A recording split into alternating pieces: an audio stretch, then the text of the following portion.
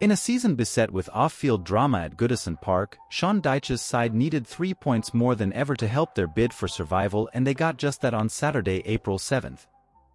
However, a win on the field does not mean the off-field problems have gone away, and those in charge at Goodison Park are still waiting to see if the Premier League will approve the 777 partners takeover.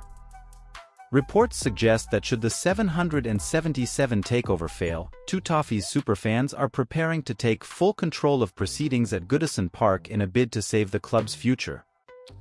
Andy Bell and George Downing, successful businessmen in the world of finance and property, are willing to take ownership of the club in its entirety, despite not being interested in owning or financing the Toffees.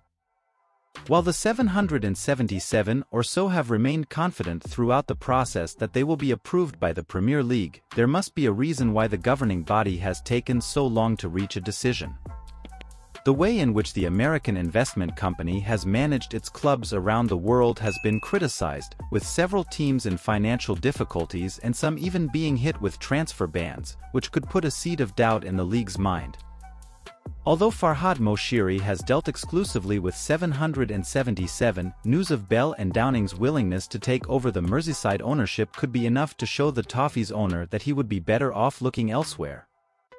As superfans of the club, the pair would have Everton's best interests at heart, something that cannot be said about 777 partners and Josh Wander. They would probably lead the Toffees into a new, brighter era. If Moshiri truly cares about Everton in any way, he should call off talks with the American investment firm and start talks with Bell and Downing to see if some sort of takeover can be agreed.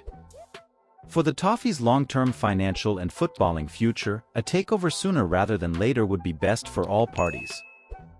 Leave a like and share with your friends.